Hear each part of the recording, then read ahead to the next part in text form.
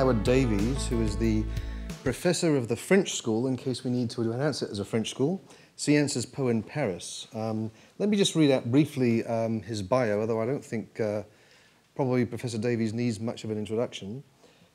He was, of course, formerly the do we call it Vice-Chancellor of the London School of Economics, Director of the London School of Economics and Political Science, until 2011, I think, if I'm looking at my notes correctly. Prior to that, of course, he was the chairman of the Financial Services Authority in the UK's single financial regulator from 1997 to 2003. He's also an independent director of Morgan Stanley since 2004, where he chairs the Risk Committee, and he's also on the Risk Committee at Prudential, whose board he joined in 2010. He's got a number of books out, which I'm sure many of you have already read, given the financial fallout of the last few years, and today he'll be talking to us about global financial regulation. Post-crisis, is the world a safer place? And I understand Howard's going to speak for around about 15 minutes or so, and then we'll have a Q&A session afterwards. So please join me in welcoming Howard Davies to the podium.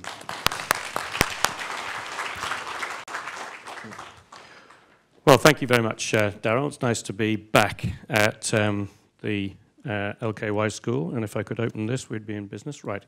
At the moment, there's one thing about this slide that people might question even before we start, and that's the word post, because, of course, we seem to be going back into the crisis just at the moment, particularly, of course, in Europe, and the travails of the Eurozone and the repeated attempts to find a way of calming the financial markets have been quite a preoccupation around the world. I see it as a last, perhaps vain attempt on the part of Europe to convince people in Asia that Europe still matters, that we can still make a mess of things, even if we aren't growing our economy and the center of economic gravity is shifting rapidly to the east. It still seems that we have the capacity to make a real mess of the world's economy. So, I think that's something to hold on to. It does seem to me that we are in, at the moment, a rather dangerous condition. And I was reminded of the famous quote by Woody Allen, who said, "We stand today at a crossroads. One path leads to despair and utter hopelessness. The other leads to total extinction. Let us hope we have the wisdom to make the right choice." And this is, it seems, rather where we are in terms of the global economy at the moment. In fact, South Africa, and I was here over the weekend at the Sentosa Round Table, and a South African, in attempting to capture how he saw things, said that he preferred to quote Rudyard Kipling than Woody Allen, and his quote was, "If you can keep your heads when all around you are losing theirs, you don't know what the bloody hell's going on." Because at the moment, it really is a time for panic. But although the Eurozone turmoil is what is on the main front pages of the newspapers, there is an awful lot going on in the world of financial regulation. And we know that one of the causes of the financial crisis was inadequacy in the global regulatory framework. It didn't pick up the emergence of huge global imbalances, or at least didn't pick up the implications of those global imbalances. It didn't pick up the extraordinary expansion of liquidity, the extraordinary explosion of credit, particularly in the United States, and on the whole did quite a poor job at constraining financial markets. And we would hope that regulation could do better than that. So since the crisis, a large program of overhauling the global financial system has been underway.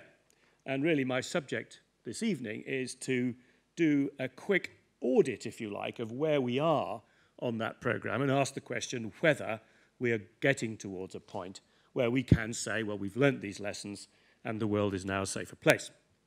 In fact, this lecture this evening is taken from a course that I'm doing at Sciences Po on this particular subject, where in fact I do 12 two-hour lectures on it. But because, of course, Asians pick up things much more quickly than us Europeans, you're much smarter, better informed. Tonight I'm going to do it in one session. And I think, although in Sciences Po it takes 24 hours, I'm sure that here we'll be able to do it in, well, perhaps only half that time. So I hope no one's got any plans for dinner, because this could take a little while. Actually, I've agreed with Kishore that I will almost certainly come back during the course of the academic year and do some other bits of this course. So I've collapsed the first part of it into one session for you this evening. And what I'm going to do is to run quite quickly, in some cases in a rather headline form, through 10 areas where we are trying to improve the regulatory framework, and just try to give you some headlines as to where I think we are. And if you want to look into it further, quite a lot of the references are in a book I published last year called The Global Financial Crisis, Who's to Blame? I'm going to look at the architecture of financial regulation, which is a kind of political economy subject rather than a financial regulation subject. I'm going to look at the particular problems of banking. I'm going to look at the question of macroprudential regulation, whether we can devise a scheme of altering regulation in the light of credit conditions. I'm going to look at shadow banking briefly. I'm going to look at reforms in the US. I'm going to look at the whole question of too big to fail. Again, I'll have to do that in a headline way. Look at the question of derivatives, whether we've made them safer, at credit rating agencies, a little diversion into European Union regulation, and then end with something about the culture of regulation and whether that has been changed to become more perhaps intrusive and more effective in the past. So let's first look at the architecture of regulation.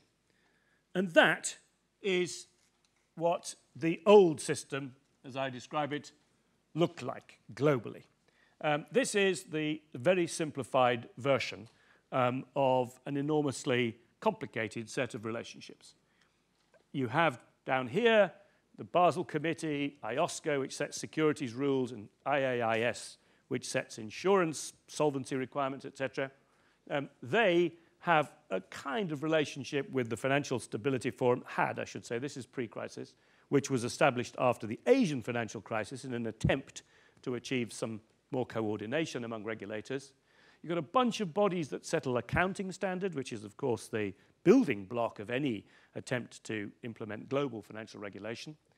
You have the Bank for International Settlements, which is the central bank's central bank, and the central bankers sitting in Basel, supposedly watching over the financial system through the Committee on the Global Financial System and the Committee on the Payments and Settlement System. You have OECD, which has responsibility for money laundering. And then you have the IMF and the World Bank. The IMF and the World Bank are not, in the normal sense of the word, regulators. They do not set regulatory standards in the way the Basel Committee do, but they do have an important role. The IMF looks at the compliance that individual countries are operating in relation to the globally agreed standards. They come and look at countries and say, are they meeting standards? Before the crisis, they had done all countries but two. One of those two was China, which had agreed to have a review, but it hadn't actually happened. And one country in the world took the view that its regulatory system was unimprovable and did not need any oversight from the IMF, and that country was not South Korea, no, the United States. They said that there was no issue. Why did the IMF want to come looking at their system, which was the most sophisticated there was? So that was the way it looked. And we learned in the crisis, although, of course, some of people involved in this knew before that there were all kinds of problems with the way this system operated. First of all, it did not operate effectively as an early warning system. Nobody was really there to raise the alarm about worrying trends in the financial system. So we saw huge expansions of credit, huge expansions in derivatives markets, massive global imbalances, excess liquidity, and a few of these committees kind of worried about it, but nobody said anything which caused anybody to act. The second problem was that any reform to the system took endless time to agree.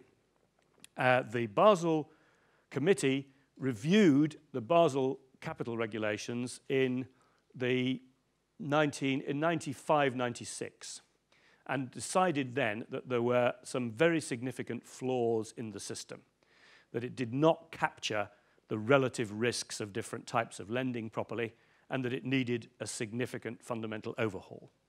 12 years later, Basel II was agreed, but has still not been implemented. And now, of course, we're moving on to Basel III at a great rate. But the system had no kind of discipline within it. And the reason for that, I think, was that it was overcomplicated and there was no authority among these different regulatory bodies. The Basel Committee did not report to anybody, really. It was a group of regulators who worked together internationally, and there was no kind of sense of urgency or any deadline by which anything had to be agreed. Also, the membership of these bodies was unrepresentative and clearly out of date. As a matter of fact, my last speech when I left the FSA was in Singapore, and I made a speech, I mean, partly, of course, because I thought it would go down well with the audience, but I said that I thought these bodies were unrepresentative and needed to be changed. The Basel Committee had 13 members, 10 of whom were from Europe, and nobody, apart from Japan, from Asia. The whole architecture came under the G7.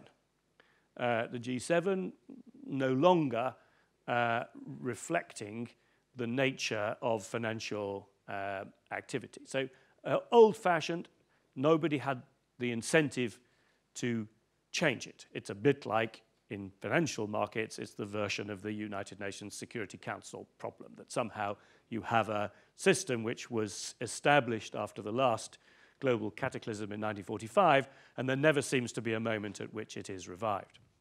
So it was unrepresentative, and that was serious because, of course, if large parts of the world are not at all represented in devising these rules, how can we expect them to be enthusiastic followers of them? The US was excessively dominant, and the EU spoke with many voices. There was no coherent European Union view, and the system left too much scope for regulatory competition and arbitrage, so that there was a lot of evidence of different countries sort of undercutting each other in capital regulation or conduct of business regulation, which created an uncomfortable dynamic in the system. So these points of view were, I think, perhaps with the exception of this one, which the Americans didn't agree, but most people came to some version of this view in the late 2008 and early 2009. And so largely at the London summit of April 2009, radical reforms to the system were agreed so that it now looks like this. Well, you may say not perhaps quite as radical as all that. Although I don't think one should downplay too much the changes that have been agreed. The key ones are that we now have at the top of the heap the G20 rather than the G7. We'll come on to what political and financial significance that might have in a second. We have also the Financial Stability Forum, which was set up as a loose coordinating body after the Asian financial crisis, actually at the initiative of Gordon Brown, has now become the Financial Stability Board. What's in a name? You may say, well, not necessarily very much. It still does not actually have a treaty basis. It does not have any kind of formal legal entity around it, actually. But the fact that it's called a board and the fact that the G20 now calls it to account at every summit and says we want to report from the Financial Stability Board on what all the regulators are doing has given it de facto authority. it now certainly does exercise some kind of discipline over the other regulators. So that while Basel II took 12 years to devise, Basel III was done in about 18 months. And the Financial Stability Board explicitly has responsibility for assessing vulnerabilities in the system and does now produce rather pointed assessments of what's going wrong or right.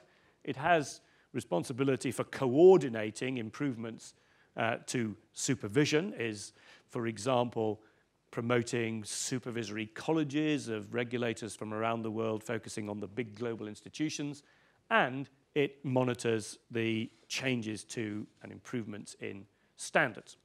So it has a more authority in the system than it had before, and Basel has significantly expanded its membership. So the unrepresentativeness of the big standard setters has been changed.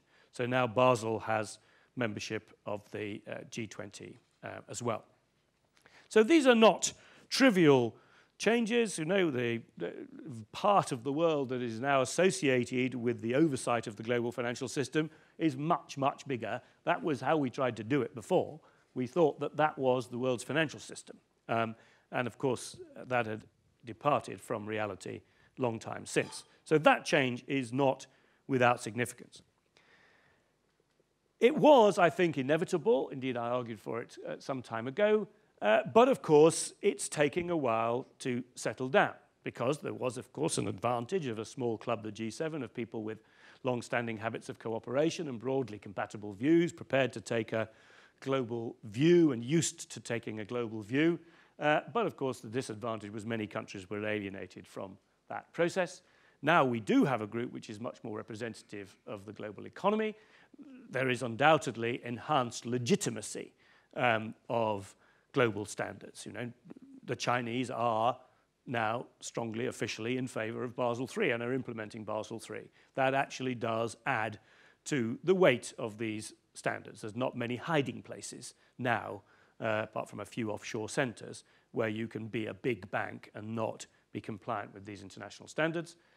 But of course, you know, over time, we'll just have to see how this works. How effective will it be at reaching agreement? And indeed, some people would argue that there are already signs that the initial enthusiasm for collective agreements in the financial area, which we saw in 2008-9, when everybody was terrified because, you know, even the Chinese thought that their economy might start to tail off, that, you know, there was a sense that we were all in this together and we should agree things.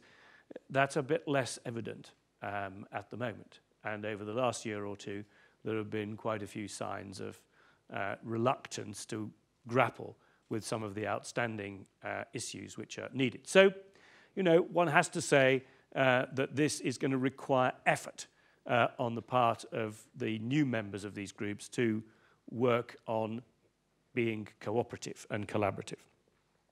So there are signs, as I said, that things are not quite going the way the Americans would like them to go. You know, this is a remarkable comment just 10 days ago, where the world's biggest banker is arguing, or America's biggest banker, that these rules are now anti-American. You know, and if you want to attack support for your point of view in America, you know, you use phrases like anti-American, you know. And you can see now that there are signs of the US, which used to run this show, saying, hang on, you know, we don't seem to be in charge anymore and we don't like it. And there are dangerous signs of the kind of consensus that you need to build a safer system, rather fraying at the edges. You may have seen this in the last day or two that there was an attempt by the banks to push back on some of the changes in capital requirements, which I think the Basel Committee have resisted. But, you know, that was an interesting sign, and the way this language was used, you know, was a sign that this is politics. You know, this is not just technical stuff about risk-weighted assets. You know, there is big politics involved in this issue. So That's where we are on the part of the architectural change. The other one I said was that the Financial Stability Board had been given more responsibilities. This is now its mandate, and it is, I think, quite a comprehensive and quite a sensible mandate, looking at vulnerabilities in the world economy and going down to issuing early warnings of trouble ahead. And that is, I think, a sensible mandate, but of course, we don't know how effective the FSB will be at delivering that mandate. So all of this is good stuff, but will it be enough? Well, there is an interesting, again, political economy question here about why it is that it is so hard in the financial system to agree, as it were, supranational bodies. You know that in the trade in physical goods, we have the WTO. Now, it's not the most rigorously effective body, but it has a treaty behind it. It has an enforcement process. You can appeal to the WTO if you think people are dumping products in your markets. And there is, an arbitration process, and eventually there are sanctions. There is no such thing in the financial world. If you think that a bank is operating in your market not compliant with Basel standards, there's nothing you can do about it except try to kick it out. But that's rather different. So it's a domestic enforcement mechanism, rather different from being able to appeal to an international body to oversee it.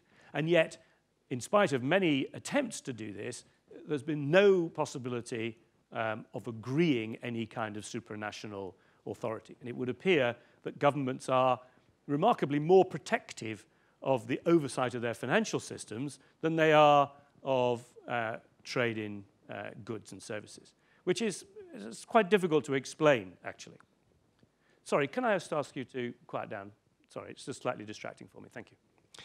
So let's move from architecture onto the banking issues, which are probably the biggest and most important ones, where it was quite clear that there were major problems in the world's banking system. The IMF has rather helpfully characterized the challenges, as they describe it, in the banking sector. If we begin at the top, a lot of uncertainty about asset quality. I mean, this was, in a sense, uncertainty about asset quality is a rather polite way of putting it in relation to the subprime sector, whether these assets had any value at all.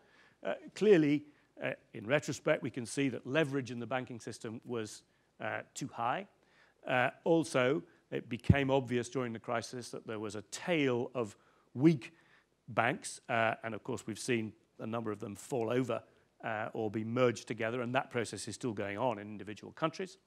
That investors have been anxious about the quality of bank debt, partly, of course, related to the leverage. Banks have found it difficult to fund themselves in the wholesale markets, and banks who rely extensively on wholesale markets to fund themselves have been under significant pressure. That, frankly, is the big problem recently about the French banks. I mean, they are much more reliant on wholesale funding of a relatively short-term kind than are US or indeed UK banks, and have not reduced their reliance on wholesale short-term funding as much as banks elsewhere have done. And that makes you vulnerable to any kind of confidence issues that emerge in the markets. And then the one that has come to the fore most recently is sovereign risks, that, that embedded in a lot of these banks, particularly in Europe, is a huge amount of sovereign debt. The countries who've been issuing large amounts of sovereign debt, a lot of that has found its way into the banking systems. Curiously, in some cases, for regulatory reasons. There are regulations which say that banks should hold a certain proportion of their assets in the form of, the safest assets around, which are sovereign debt. Well, that doesn't look quite such a hot calculation just at the moment. So these are the sort of complex of issues in the banking market, and how far are we getting on with them? Well, again, I'm going to be quite quick. Uncertainty about asset quality, well, our regulators are dealing with that by being much more rigorous about stress testing, and forcing banks to be more aggressive in reserving against potential losses. And that's all technical stuff. It's hard work from bank to bank, with regulator to regulator, but it is being done. Leverage, well, that's where the central bankers and regulators of the world have now decided that banks need more capital, and that the whole system operated with too little capital in the past. The big question, of course, is how much more capital do they need? Everybody says, fine, they will all agree to that, but at some point, you constrain the system and you will make credit more expensive if you require banks to hold more and more equity. And at the moment, certainly in Europe, it's not at all clear who's going to buy that equity. Because particularly if you're going to lose a lot of the equity because of write-downs on sovereign risk, this isn't a very appetizing prospect for an investor. Please buy my equity in order that I can take your money and use it to write down my Greek debt. Well, this isn't a very appealing prospect, and the chances are that the only investor that's going to do that in relation to the French banks is the French government. And that's why this whole complex of issues about sort of bank capital, sovereign debt is very complicated, and that's kind of underlies the debates that are going on as we speak in Europe, and will be in the Bundestag today, where there's a crucial vote about the latest Greek bailout package.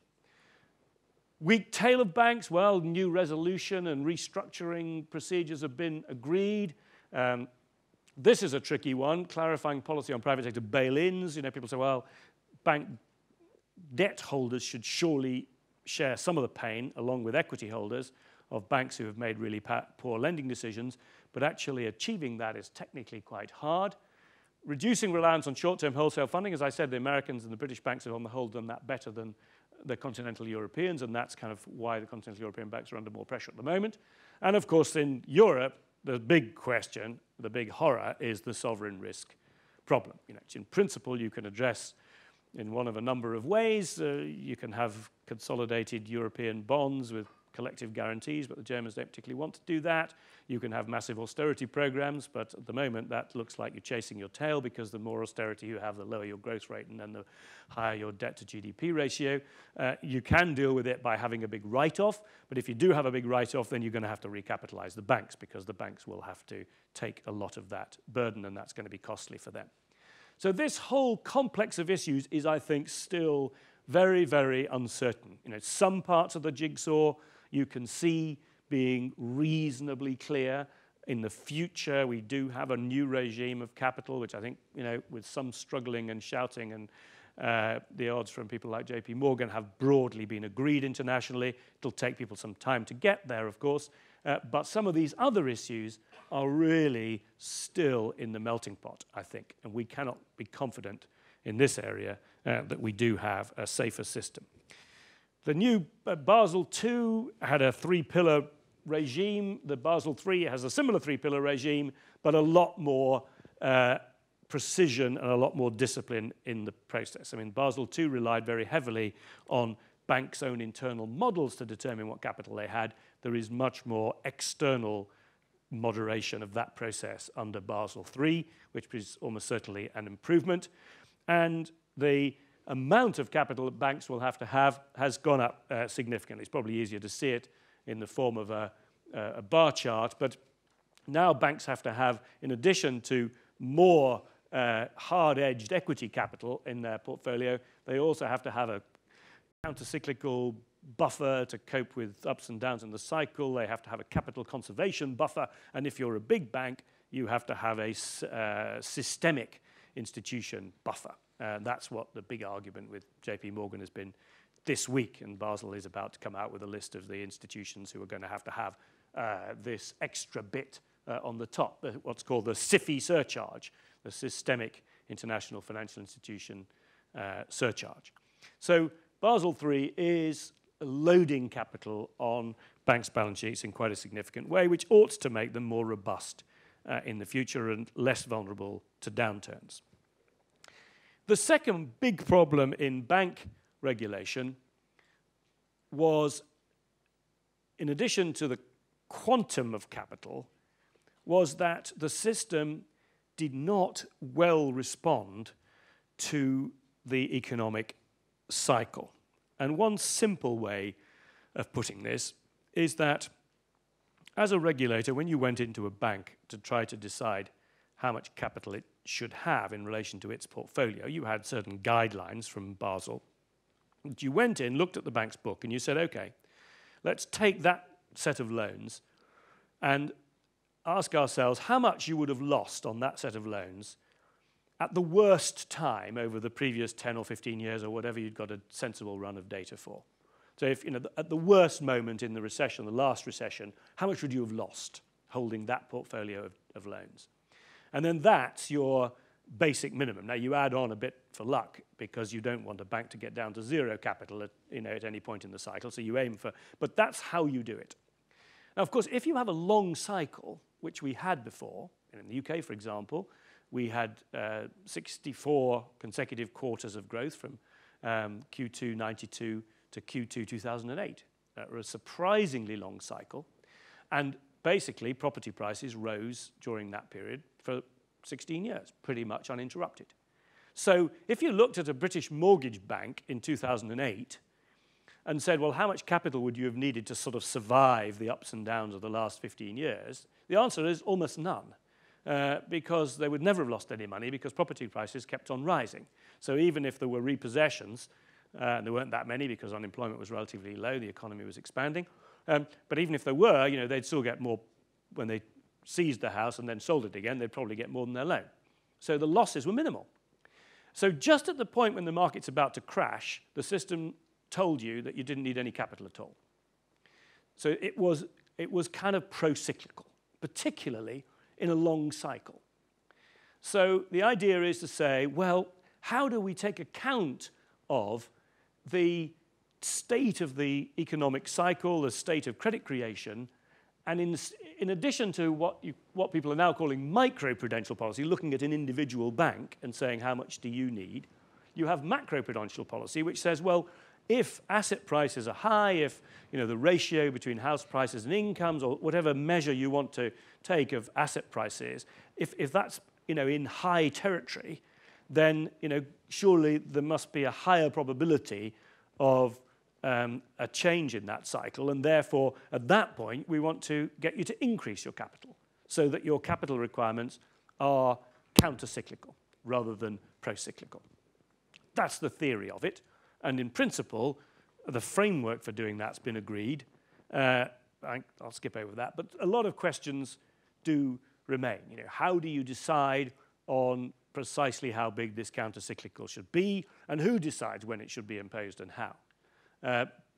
Alan Greenspan's view always was that you could never forecast these things, that there was no way, and the best thing central banks could do was just mop up the mess after a bust. But if you tried to sort of second guess where asset prices were going, you would end up constraining the economy more. That is clearly a risk, but I think the balance of argument has swung in favor of those who say, well, that may be theoretically true, but surely we can do better than we did in 2008. Surely we should have been tightening the system when every signal was flashing red, as it was in the years up to the crash in 2007-8. Another important question, though, is how these decisions relate to monetary policy, because you may say, well, if that's what you think, if you think credit's expanding very rapidly and asset prices, why aren't you changing interest rates? Why isn't that the best answer? So there's clearly a relationship between capital requirements and interest rate decisions, which is now being worked through in a rather painful way in a number of different countries. So in this area, I think we've got a kind of framework. There's a new intellectual framework, but of course it is completely untested. I mean, we're certainly in Europe and the US anyway, absolutely nowhere near any tightening phase of policy. So, whether we'll do better next time than we did last time, one can't answer that question at the moment, except to say that there is a different kind of intellectual framework within which these decisions were made. The next point is the whole question of shadow banking. This is the fourth of my 10 points. And if you look at what happened in the US before the crisis, it was actually shadow banking that was expanding credit creation more rapidly than commercial banking. What do we mean by shadow banking? Well, largely in the US, we mean things like securitization of mortgages and then selling them on, sometimes through special purpose vehicles. You remember the SIVs and the SPVs that people talked about a lot. And then they are eventually held sometimes by another bank, but sometimes by money market mutual funds or whatever. So that this is the process of securitizing debt and then finding ways of marketing that around the system through the securities and derivatives markets in one way or another. And this is hugely significant and was more significant in terms of credit expansion in the go-go years before the crunch than the commercial banking system. But this is a very difficult problem to get at. The Financial Stability Board was instructed last November to strengthen the regulation and oversight of the shadow banking system. And they have a task force, and they are supposed to be putting proposals to the Cannes summit in November, trying to define shadow banking, which is not straightforward, trying to find ways of monitoring it, and trying to find ways of addressing the risks of regulatory arbitrage. And this seems to me to be the big sort of unanswered question in the markets at the present time. And particularly crucial because it's fine to tighten the screws on the banks, but the higher capital requirements you impose on the banks, the greater the incentive to find a way of avoiding those capital requirements by creating credit outside the banking system. So, we're creating more incentives for shadow banking, but we're not yet finding a way of addressing the systemic risk and the implications of regulatory arbitrage in that sector. So that's an area which is worth watching quite carefully, I think. There will be a report out, within the next month or so. And of course, it'll also have to take account of the fact that shadow banking emerges in all kinds of different forms in different places. The securitization and repackaging of loans that I described is characteristic in the US. At the moment in China, the main feature of shadow banking, which is growing very rapidly in China, to the alarm of the authorities, I think, is non-financial corporates lending to each other. Because given financial repression in China, with interest rates held down by the People's Bank, you're a mug to put your money in the bank if you've got any other way of lending it. So corporates are not at all keen on putting their money in the bank. They would rather find another corporate that was short of cash and lend it to them.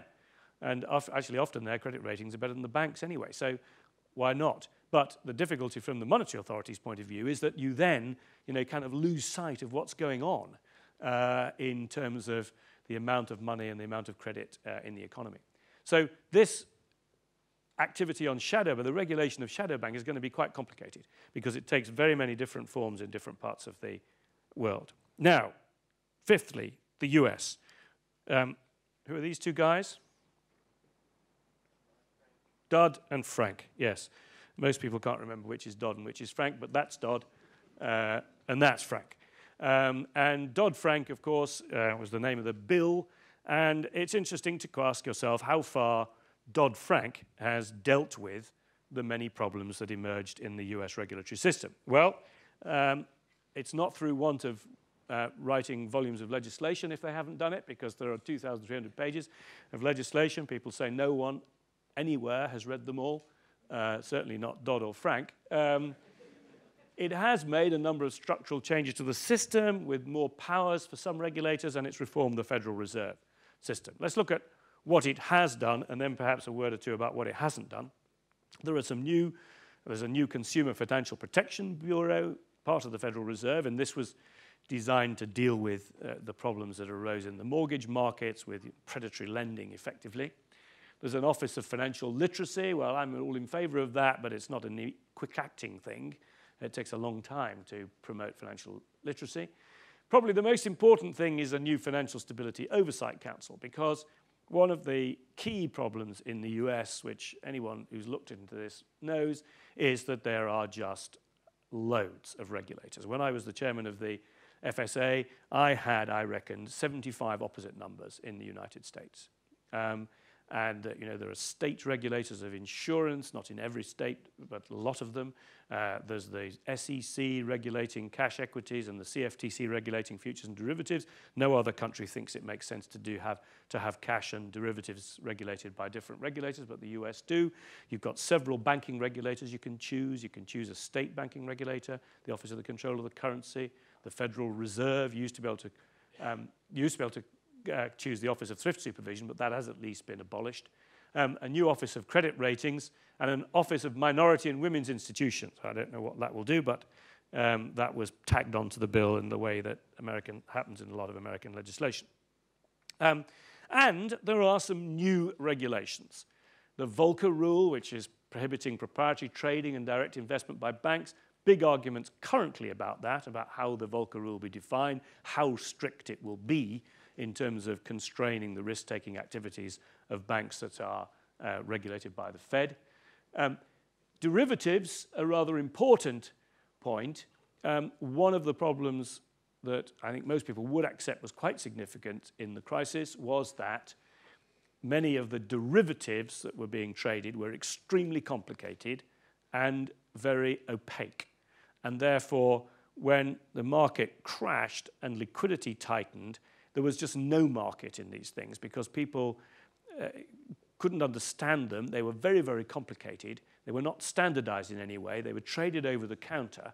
And the normal assumptions people had about liquidity went out the window. There was no liquidity in these things. So the prices tumbled, partly because there was just no market in them. And therefore, the idea is that in future, these derivatives will be pulled onto exchange and cleared on exchanges, which effectively will mean more transparency, people will be able to see what the trading is, and it'll also effectively mean more standardization because it's hard to put all these things on exchanges if they're very, very bespoke. They will have to be more tightly defined. Tougher on mortgage regulation. This is more of a kind of consumer protection thing, although, of course, subprime did spread around the world. Firms will be required to submit what some people call living wills and other people call funeral plans, which is designed to produce a scheme for winding down an institution in the event of trouble. And this is because the experience, for example, of trying to deal with Lehman Brothers, where there will be litigation for the rest of my life, and almost certainly for most of yours, has been demonstrated that when a firm like that folds up, that the complexities of litigating the consequences are absolutely immense. And the idea is to find a way of rationalizing your kind of legal entity structure to make firms easier to resolve.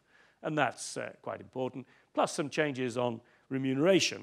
One of the other problems in the crisis was that remuneration structures, in compensation as they call it in the US, were creating incentives for risk-taking which were out of line with the institution's declared risk appetite. And so they're trying to exercise some discipline on that with say on pay, in other words, shareholders voting on remuneration committee reports. Problem is that that's borrowed from the UK, where it didn't make any difference at all. So we'll see how effective that is. The next issue, and I apologize for going quickly, but that's the nature of the beast, is the too big to fail question. And this is, I think, a very interesting area where, frankly, there is, in spite of all of the debates over the last 3 or 4 years, no global consensus on what should be done about too big to fail. Now, the problem, easily defined, is that you get to institutions that are so big that governments cannot allow them to fail, and therefore there is a kind of heads they win, tails we lose dimension to it. If they take more risk, they will on the whole make more profit and pay themselves more. If it goes wrong, then the government and the taxpayer will have to bail them out. So the question is, what do you do about that? Well, obviously more capital is one kind of approach, but even that, many people say, well, doesn't really deal with the moral hazard problem I described.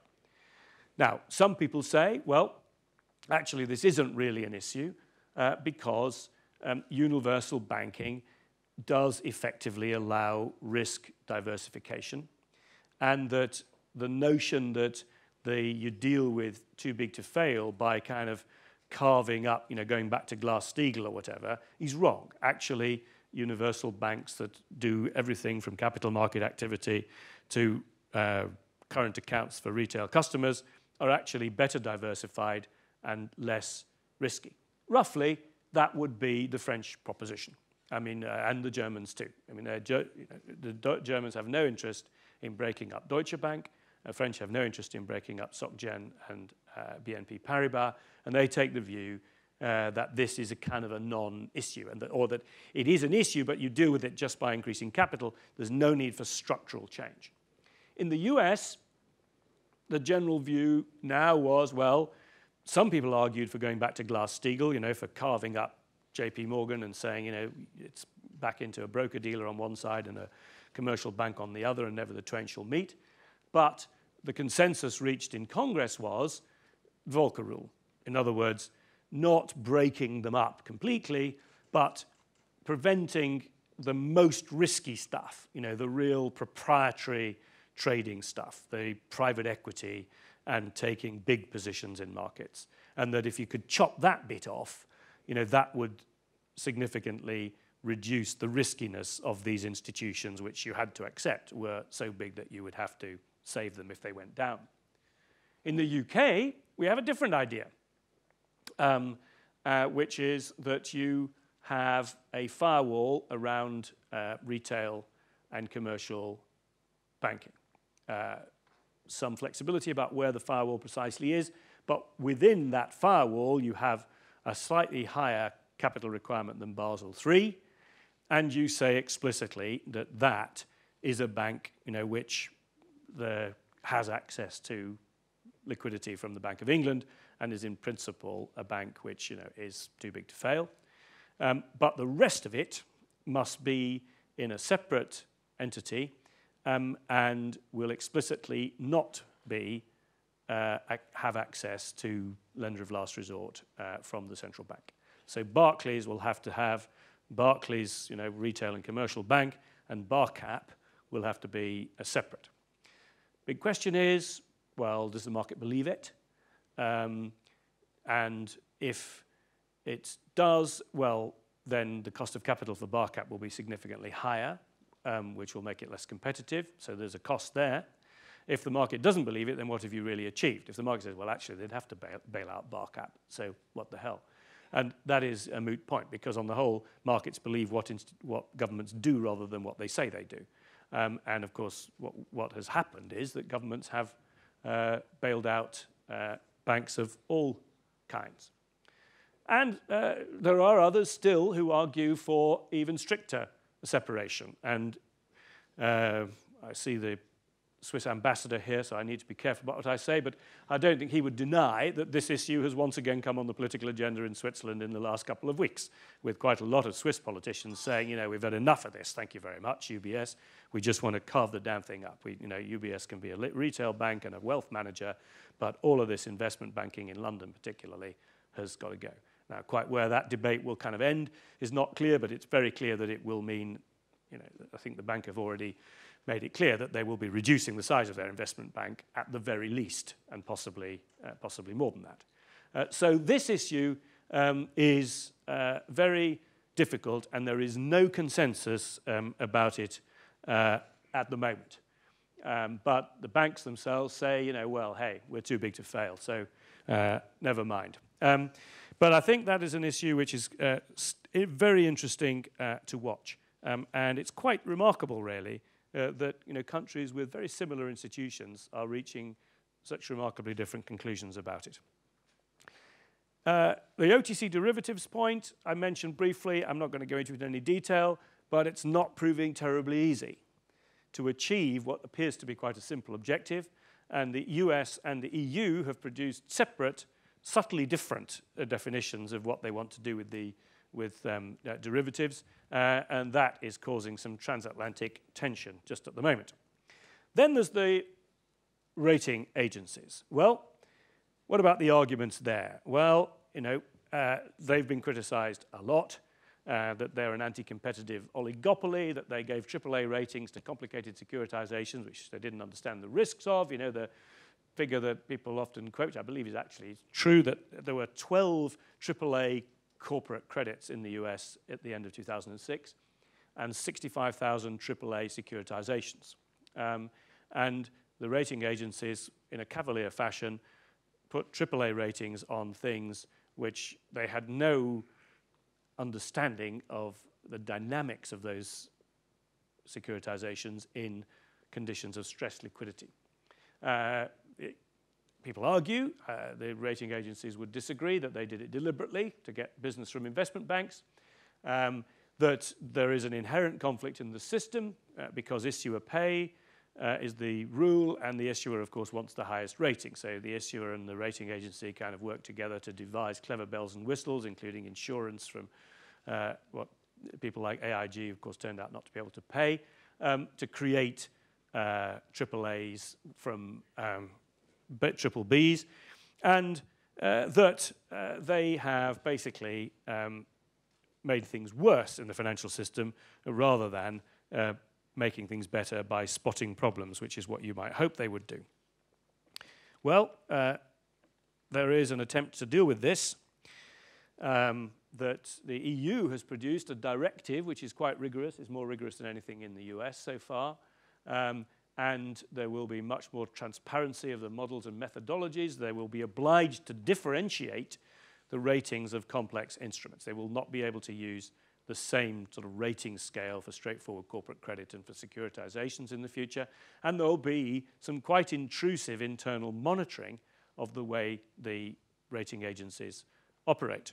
The US has got something slightly different, but goes in the same direction. But in spite of all of this, actually, there is no increased competition in the rating agency business. That we had no new entrants in spite of a lot of fuss. Well, one or two in China, who, interestingly enough, give higher ratings to the Chinese government than the US rating agencies do. The issuer pays model remains there. Nobody's found a viable alternative to that. At the moment in the US, structured investments are still rated on the same scale as vanilla bonds, although they will have to be different in Europe. And they still play a central role in capital regulation in spite of the weaknesses that were demonstrated. Regulators still use them as the basis for a lot of the calibration of capital requirements. Then a brief detour into the EU. What was the problem that emerged in the EU, and has it been dealt with? Well, the problem in the EU was, well, the hardest, the problem of the Icelandic banks. And you may say, those of you who know about these things, excuse me, Iceland isn't in the EU, to which your answer is right, but nor is Switzerland, but they are in the European Economic Area. And the European Economic Area is actually the relevant geographical entity for financial regulation. Not for the currency, of course, but for financial regulation. They're all signed up to the same directives. And if you are authorized in any one country in the EEA, you may, without further approval, take deposits in any other country of the EEA. So if you're approved in Iceland as a bank by the Icelandic FSA, backed by the Icelandic Central Bank, you can take deposits in London or in the Netherlands. And the Icelandic banks did so. And they aggressively looked for retail deposits to fund a massive expansion in property lending around, not so much in Iceland, a lot of it was in the UK. And then when they went bust, because they were too big, I mean, each of them had a balance sheet that was at least 12 times the size of Icelandic GDP, and there were 3 of them, that it was quite clear that the backing of the Icelandic Central Bank was essentially meaningless. I mean, it couldn't bail them out. They just have the money. So the UK government had to bail out depositors in Icelandic banks. And so the government and a lot of other people said, hey, just a minute. How can it be that we have to bail out a bank which we didn't approve, which we had no regulatory oversight of? Well, the political answer to that was quite clear, because they didn't want many tens of thousands of people besieging Downing Street, which is what would have happened if they'd told them they'd lost all their money. Interestingly, Ice Save was the BBC's #1 tip for where to put your money. the day before it went bust. And so the government did bail them out and has since been suing the Icelandic government, which is pretty much a waste of time as they haven't got any money. But anyway, that's what's going on. So people say, well, they've got to do something else here. So the answer is we've got to have either more Europe, in other words, more pan-European regulation, or we've got to have less Europe. In other words, people can't just take deposits without local approval. We've got to do one or the other.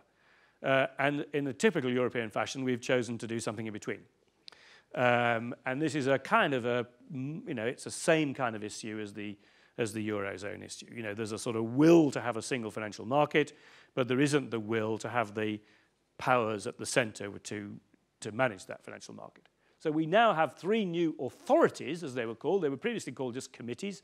There's the European Securities and Markets Authority, which is in Paris, your Insurance and Occupational Pensions Authority in Frankfurt, and the Banking Authority in London, carefully chosen so they can communicate well with each other, and a European Systemic Risk Board on top.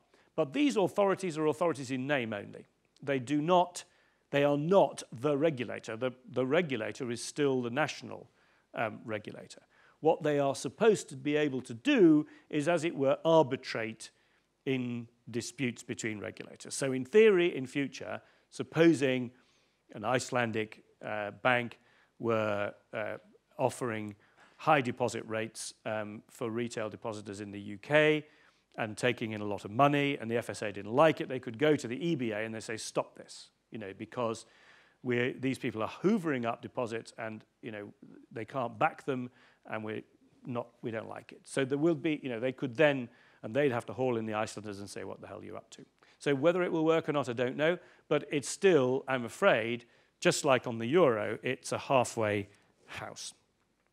Finally, the culture of regulation, has it changed? And here, there's an interesting set of debates going on about it.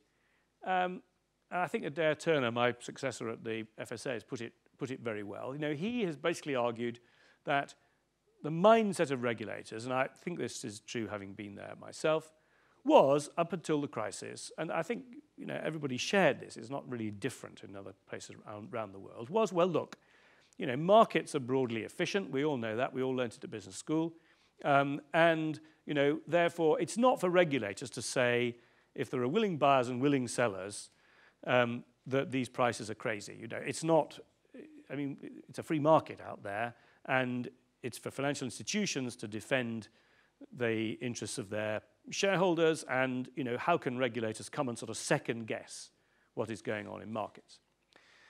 And that would be the kind of Greenspan view. And Greenspan, in this respect anyway, issued a great recantation in at the height of the crisis, where he said those of us who believed in the interests of shareholders and boards of directors to defend their interests are in the state of shocked disbelief, because they were doing things which were remarkable and completely eccentric.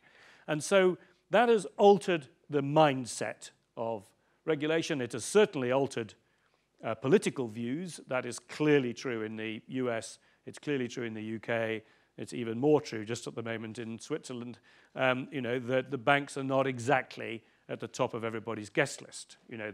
Probably the biggest single indicator of this is that, if you look at the UK honours lists and see who's getting the knighthoods, there are no bankers anymore. And that is, there aren't any Légion d'honneur being handed out. I don't know what the Swiss equivalent of the Légion d'honneur is, but I guess that probably the board of UBS are not getting it, whatever it is.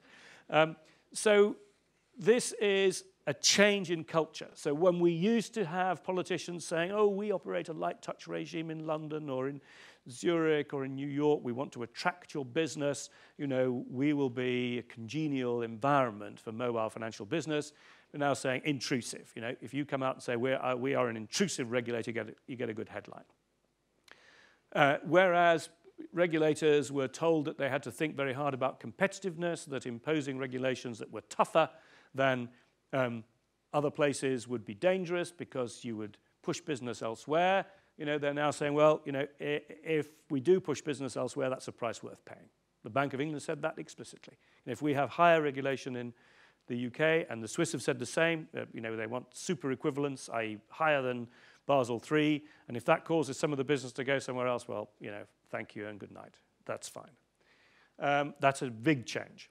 In the past, on innovation, regulators broadly said, it's okay, you can innovate, you can devise new products, unless we say you can't.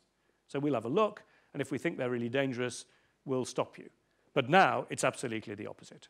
Don't think about innovating unless you've got regulatory approval. It's not okay unless they say so.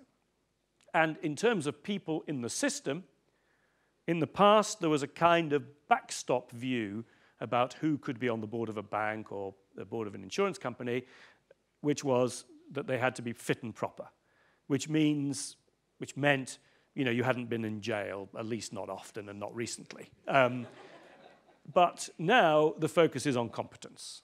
And in London anyway, which has probably gone further in this dimension than anybody else, if you want to go and be the director of a bank or of an insurance company, you will now be interviewed by the FSA and interviewed about your competence. And they ask what particular function you're going to perform on the board. Are you going to be on the audit committee or the risk committee or whatever? And you will be quizzed on it. I have personal experience of this. It's happened to me. And that is altering in quite a big way the sort of people you're getting on the boards of institutions and altering the way in which people think about their responsibilities on boards because they've got particular functions pinned on them by the regulator. But how long will this last? That's the big question, of course, because, there is going to be pressure. You can already see it a little bit politically in the US with the Republicans saying, well, hang on, are we not going too far with all of this Dodd-Frank stuff and trying to rewrite some of it and pull back, and do we really want to kick business out of New York or whatever? And, there is already some signs of the political consensus around this changed approach, fraying at the edges. But that's uncertain, and, every accident that happens in the financial sector sort of alters the balance. Up until the latest UBS rogue trader, there was starting to be signs, even in Switzerland, that people saying, well, and then, oh, God, they're going, no, that's, the pendulum swings back again the other way. And so it's a very fragile new consensus, I would say. And we'll just have to see how it develops. So those are my 10 areas. In a sense, most of them are ones where it's not completely clear. My conclusion is that a lot of progress has been made particularly on capital regulation, but it's not yet been implemented, of course, so we don't know how it'll work. That macroprudential regulation has been agreed in principle, practicality is not clarified. Too big to fail, as I've explained, remains a very open question around the globe. There are transatlantic problems on derivatives and credit rating agencies, and shadow banking, which is the elephant in the room, I think, has not been addressed properly so far. So it's a glass half full or a glass half empty, I would say, and remains a very interesting area to monitor. So my aim has been to give you an audit of where I think we are and to give you some pointers to the kinds of things to look out for if you're interested in this area in the next months and years. Look out for what's going on shadow banking. Look out for whether countries are really implementing Basel III in the form agreed. Look out for what politicians are saying about the kind of character of regulation and the degree to which they want regulatory competition between centres.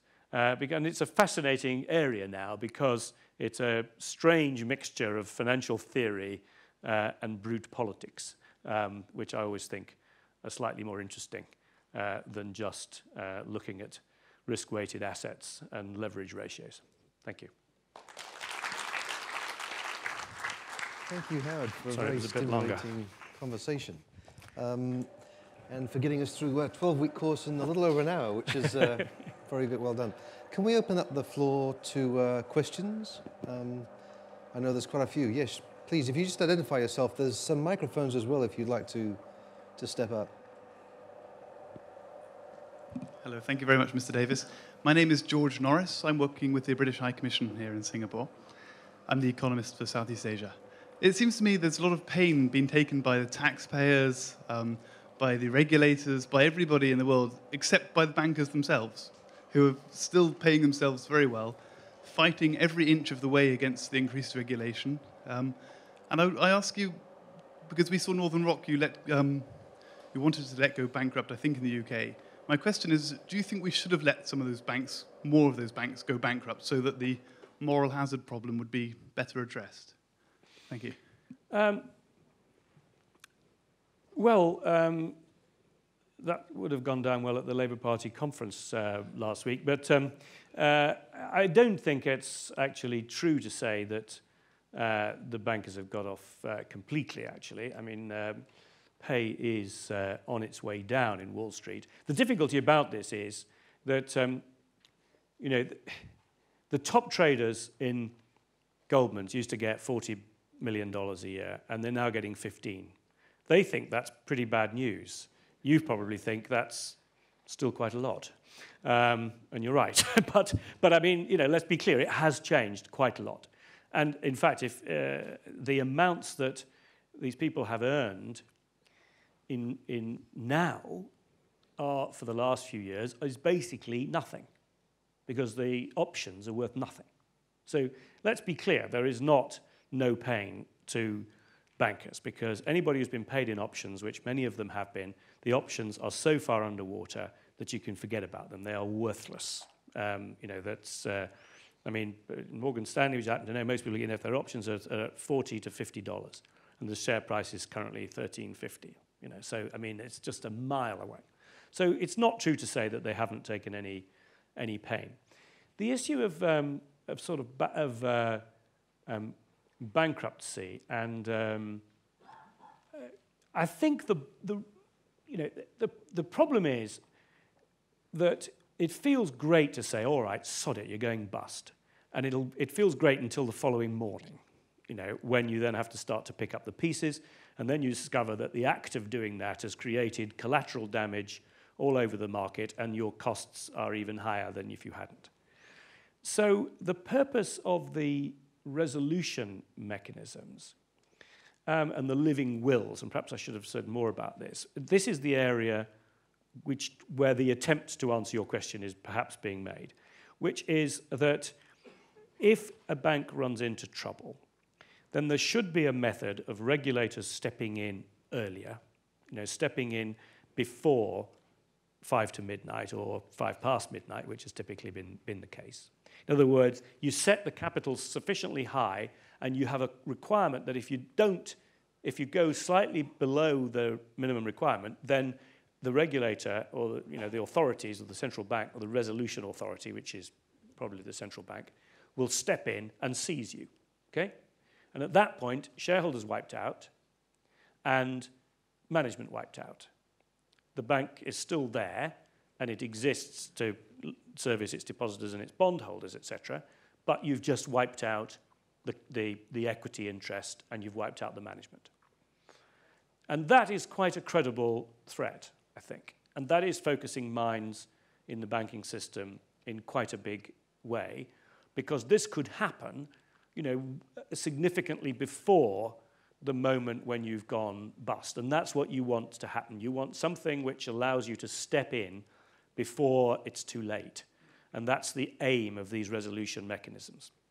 So I personally think that is probably the best and most credible way of dealing with the moral hazard problem, because any other way does risk getting into the cutting off your nose to spite your face territory, because you may say you won't step in, but when it comes to it, politically you may be forced to. So nobody quite believes that you will. But if you have this mechanism whereby you can step in but keep the bank running, then I think that's much more attractive and much more credible as a threat. Thanks. There's a question just over there.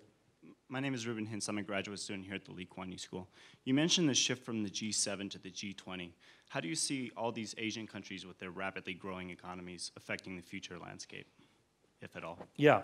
Well, that is a very, very good question, and which is what speakers say when they don't quite know how to answer it. But I don't know how to answer it very well, but I don't feel too apologetic about it because I don't think we really know. I mean, I wrote a book about central banks, which was also published in the beginning of 2010. And I went around interviewing a lot of central bankers, including Zhao Xiaochuan of the People's Bank. And I specifically asked him in the interview, he's an easy person to talk to, I said, and this was this was 2008, actually, I did the interviews. And I said to him, you know, what is China's attitude? You know, there you are, huge banking system, huge growth in financial markets, and yet you're not in the G7, you're not in the Basel Committee, you're not in the G10 governors. I said, surely, you know, aren't you pressing to be in these things? And his answer, which is the government's line at the time, he said, no, we're not pressing, you know, we're getting on, we need to focus on our own systems, you know, we're improving our own systems, we want our banks to be competitive, we want them to meet global standards, but that's our focus. And as for, you know, getting involved in these things, well, maybe it'll happen one day, but we are not pressing for it. It was very clear, totally straightforward. And then within 6 months, they were members. And that was a crisis-driven thing. So I don't think it's at all critical of the Chinese to say they don't really know. I mean, you know, Chinese, they're thoughtful people. They think about these things, but they don't know because they suddenly happen. It's a party, you know. So why have you come to this party? Well, I was wandering by, I saw the door open, I've come in. You know, I mean, that's what's happened, really. And I think they're starting to work out what they actually want. Now, at the moment in Basel, they are being quite aggressive, actually, in the sense of being on the side of those arguing for high capital. I mean, everybody knows that, you know, there's a bit of a spectrum of opinion in the Basel Committee. The UK and the Swiss have tended to be fairly aggressive. The Americans sort of in the middle. The French have been on the other extreme. The Chinese have been kind of more towards the British and Swiss end of the debate because it's not that long ago that China had a lot of non-performing loans in their banking system. You know, they had to spend expensively recapitalize their banking system, and they kind of know that there's still a risk premium in China in spite of the size of their financial system now, and that it makes sense for them to say we're whiter than white. You know, we are above. So they've gone to all their banks and said Basel III is your minimum, but actually in China it's Basel III plus 1. And so, you know, that's what we want. Not as aggressive as the Swiss quite, but fairly much out there, and telling their banks to get on with it quicker than the time scale. You know, everybody's in theory got till 2019, but they're saying we want it done by year after next. So, you know, at the moment, that's the game they're playing. But there are, you know, interesting little side developments. You've got the growth of summits from the BRICS, you know, getting together regularly and trying to agree common positions in front of the G20. I'm slightly cynical about that. I wonder whether the Chinese interests and the Russian interests are really, you know, that closely aligned. It's not clear to me that they are. But they, you know, the BRICS are meeting and sort of apparently discussing these things and supposedly trying to come to common positions. I don't know quite where that'll end. So I think this is an uncertain position. At the moment, you know, everybody I meet and I ask about this question say, well, these new members, either some of them have been quite quiet, or, you know, they've been fairly much aligned with, you know, where we were before. I mean, they've not come on and said, why are we doing all this? You know, they've not sort of just tried to sort of rock the boat. They've tended to align themselves with the sort of core opinion on this reform program. So far, so good, I'd say. But, you know, watch this space. Great, thank you. Hi, my name is Su Yan-Chia. I'm from Barclays. Perhaps this question could be easier to be answered. I'm curious what your thoughts are, or your peers, when, you know, recently Donald Tsang mentioned that he has no problems if any of the foreign banks were to relocate some of the head offices to Hong Kong. And you see a lot of developments in the regulatory field, the policy field in the US and Europe. And at the back of that, you know, what do regulators in the West look when you suddenly have Asia, and this is not quite sudden, it's been going on for a couple of years. For example, in OTC derivatives, the urge now for every Asian country to set up their own central clearing platforms. And that fragments the whole entire risk picture for most regulators around the world, which contradicts what you were trying to get at, which is more transparency. So if you were a regulator in the West, and the global markets are very interconnected, and you're seeing now Asia, the potential of all this happening in Asia, what would you consider, given that they don't have the traditional, bastions of infrastructure, the legal frameworks and all that, to deal with such absorption capacity for large universal banks in their own Asian domestic markets? Yeah. Well, that's another very interesting question. I mean, I don't think at the moment that the regulatory arbitrage point that I referred to, as a threat, is particularly evident on the straightforward capital point. I don't see any significant jurisdictions, that could be attractive to a big bank like Barclays, saying, come here and you can have 3% less capital. I don't think that's happening. Now, it could, but for the moment, I think that would be unacceptable, and probably, I'm certain Bob Diamond your boss would decide that this wasn't a smart thing to do anyway, because almost certainly the market would punish you, your cost of your debt would rise if Barclays shifted in order to avoid 2 or 3% of capital. I think that would just not be a clever calculation at the present time. The structural question, however, the too big to fail issue, is a different one, because that is not a straightforward question of kind of tighter or looser. There are genuinely different views about whether carving up a bank like yours makes sense from the point of view of financial stability. There are people who argue perfectly, with integrity, I think, not just from their own book, that it doesn't make sense, that actually Barclays is better as a diversified institution, with one side maybe supporting the other side, and that after all Barclays survived through the crisis without having to be bailed out, except perhaps expensively by Qatar, but I mean not by any taxpayer anyway. So I think that's a much more moot point, and I think if Barclays moved for that reason, the markets might well accept that and say, well, that's fair enough.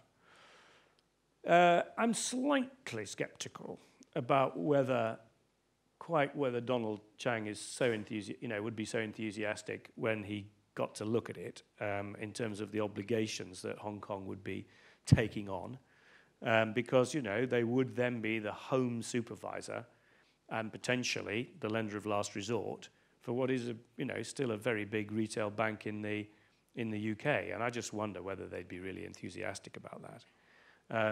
So I don't know, but I do think that is a perfectly possible outcome. So I don't see it as a way of avoiding capital, but I do see it potentially as a way of avoiding being split up. Great. I think we had one more question there. I just want to turn, Howard, again to this too big to fail argument, and actually suggest that perhaps it's not as moot as all that, in the sense that we have examples of financial services industry that can be perfectly innovative, risk-taking, can do all kinds of weird and wonderful stuff and make money for its principles. I'm talking about the hedge fund industry, which to my knowledge has not had a too big to fail sort of moment, unless you count long-term capital management about 10 years ago. We've also had examples in the recent past of utility banks or utility type financial institutions being perfectly able to sort of fulfill their mandate. Used to call them building societies in the UK. So, this idea that somehow investment banking and retail banking, fit well together, and I think it's somewhat pie in the sky. And I want to go back to a comment you made earlier, or at the beginning of your talk, which is that this, at the end of the day, is a political economy issue. That you've got institutions that have enjoyed essentially a sovereign guarantee have been making quite a bit of money, and they really don't want to see that guarantee being taken away from them. So I wonder if you have any comments on that. Well, Stavros, I don't really disagree with what you say. And if you could have a sovereign guarantee for no particular penalty, then why would you not want to keep it? So I can see why banks want to keep it. The difficulty I have about this debate is this, that at the moment you can get applause and approval and nods around the room if you say, we must ensure that never again will taxpayers have to step in to bail out these institutions. Everybody nods and says that's absolutely great. Actually, I don't agree, personally, because I think that if you really wish to make the financial system completely immune to failure, that will cost you an arm and a leg. I mean, it will just be, the amount of capital you have to guarantee that at no point will you actually ever need to have the taxpayer standing behind you. And it's rational, actually, for us as a society to say, it's a bit in the same way that governments offer catastrophe insurance, and terrorism insurance. If you said you've got to insure yourself against a terrorism threat, there'd never be another international art show, for example. There never would be. You couldn't afford to send a painting around the world. All kinds of things would simply stop. Governments do back up, and every now and again, those guarantees are called, and you go, oh, well, but the benefit you get from this activity taking place is probably outweighs the occasional time that you have to bail out. So I don't think it makes sense to try to think of a system which is completely impossible, where failure is completely impossible. I think you have to accept there's some probability. After all, in the UK, we did have to bail out Northern Rock. We hadn't had to bail one out since 1858, which wasn't that bad, really. I mean, obviously, it's not great when you do it, but it's not a bad run in a pretty volatile financial market, not to have a bank run before then. So I think that, you're in a shades of grey. I don't like these very ideological positions that this must never happen, we must totally remove it, etc. I don't think you're in that. You're in a shades of grey world. So do I have to, however, think that we ran the system too close to the bone? Yes, we did. And I think we didn't realize we were doing because we had a very long upcycle, and we'd sort of convinced ourselves, from the famous Gordon Brown phrase, that he'd put an end to boom and bust, a phrase he wishes he'd never said, obviously. But, I think we did. I don't think he was the only person who thought that somehow we'd got better at all of this. But now we can see we're in an environment of extraordinary volatility. When just look at what, the share prices of the French banks went down 30% last week and have gone up 40% this week. I mean, this is unbelievable, really. So we're in an astonishing, volatile market. And in those circumstances, you must protect the system more by requiring it to be at least safer. But I think the holy grail of saying you get to a point where you will never ever have to intervene again is not going to happen. So you're in a shades of grey world. Personally, I've got to say, I am reasonably attracted to the Vickers ideas because I think they're flexible enough to cope with different business models. I think that they probably do draw the line in a reasonable place in terms of saying, well, these are the areas which are really important for the functioning of the economy, and therefore we will have we are more likely to bail them out, and that we want particular capital attached to them. That we don't, we're not necessarily saying you can't do other things, but what you can't do is cross-subsidize from this way to that way. You could do from that way to this way, but you can't do from this way to that way. That doesn't strike me as being an absurd solution. I think it may have been oversold, because I think the idea that you would never bail out the ones on the other side is probably unrealistic. You might have to. But I do think it has got something to commend it as a kind of middle way in this area. Yep, there's a lady just by the microphone there. Yes. Good evening, sorry. My name is Katalin Bokor. I'm working for the EU Commission here in Singapore. I'm also a former SYPNOSIS student. And I have just a short question.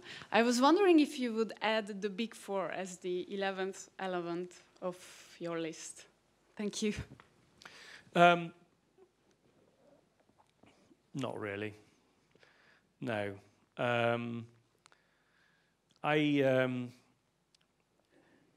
I mean, it's unfortunate that we don't have more competition in auditing. And partly that's to do with the way the US handled the Arthur Andersen thing, which I think was very bad, by the Justice Department prosecuting them for a criminal offense, which they never proved, but that caused the failure of the firm, so we reduced competition. I also think that the auditing profession did not cover itself with glory under the in auditing things like Lehman Brothers. You know, they got in July of 2008, Lehman Brothers got a clean opinion by its auditors saying it was a going concern, no problem at all. And we now know that it was shifting assets backwards and forwards, and in September it had gone completely bust. So I don't think the auditors were particularly useful, but I'm not personally enthusiastic, I've got to say, about the proposal that the Commission is coming out with for joint auditing. I mean, this is the thing that goes on in France and Italy. I've never really seen that it's particularly useful. I can't see that it's going to improve the quality of audits. I personally think, you've just got to downgrade the audit. I don't think you pay much attention to audits, frankly. I think they're rather formulaic, and I think we probably exaggerate the importance and what they can actually do. It's a bit like rating agencies, I think. So I'm sorry to say that I'm not very enthusiastic about Commissioner Barnier's proposal. Great, thank you. We're actually running a little bit over time, but I know there's just one more question there, and then we'll just have to close it down. So please. I come at this from a layman perspective, but I was really struck when you said that the lexicon went from fit and proper to competent. And as someone who doesn't understand this stuff, I'm consistently surprised when people say that no one actually understood this stuff, that derivatives were so complicated that no one knew what they were doing, that the ratings agency didn't know what they were assigning labels to. And my question is, are there enough good people that are good enough to do the incredible amount of regulation that needs to happen, and also the role of technology in making things so beyond complicated for people to process? Yeah, well, there is a big human capital problem in the regulatory industry, and in these difficult employment markets in Europe and the US, the best advice you can give someone these days is go and become a financial regulator or a compliance person or a risk manager, because the market for them is booming, and don't go and be a trader. So there is a big issue, and I think regulators are faced with a problem of whether they can attract staff who are competent to understand these things. And the response is rather straightforward. In the UK, certainly, I mean, the salaries in the regulator are going up. In the US, they are not, because the US has got this problem that they believe that as you know, US civil servants are paid very, very, very badly, and as a result, they have massively high turnover, and their regulatory system is less competent as a result. I mean, I think 2 years ago, the SEC, the turnover in the SEC's New York office was 70% in a year. Well, I don't think how you can run an office that way. I mean, it's impossible. And the only way the US system runs is by people coming in and out. So people spend a couple of years in the SEC and then they go back to one of the firms, because they can't afford to spend any time there because the salaries are ridiculously low. So I think there's a really big issue in the United States. It's not the case so much in the UK. It's certainly not the case in places like Singapore and Hong Kong, where they have a much more enlightened attitude and they have market-related pay for regulators. And I think they get benefit from that. The HKMA and the MAS and the SFC are very competent regulators, have done quite well.